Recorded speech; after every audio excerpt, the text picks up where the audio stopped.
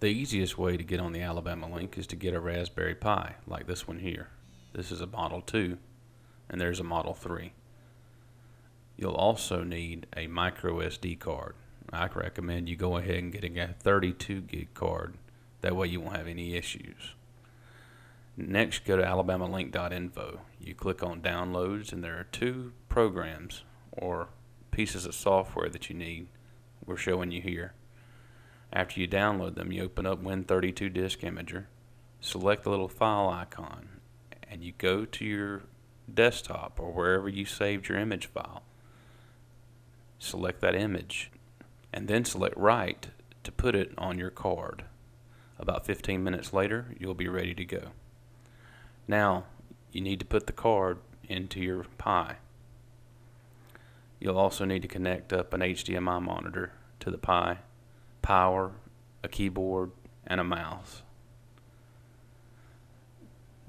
This is the Pi booting up, and your image will look exactly like this one once you get it.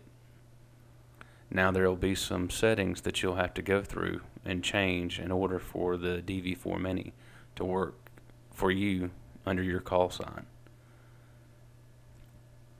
You'll need to set your frequency, your mode, your CCS7 ID, and your grid square locator. Now you can connect to FCS00202 and you'll be connected to the Alabama link. Keep in mind your Pi and Mini software are all set up now, so you no longer need the monitor, the keyboard, or the mouse. I would also add that during this time you need to set up your Wi-Fi network. If you plan to plug directly into Ethernet, there's no need to do that.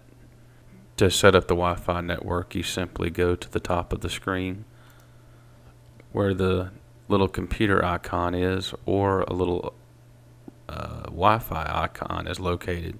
Click on that icon, select your Wi-Fi network, enter your password if it's password protected, and it will now remember that network, and you'll connect to that same network in the future.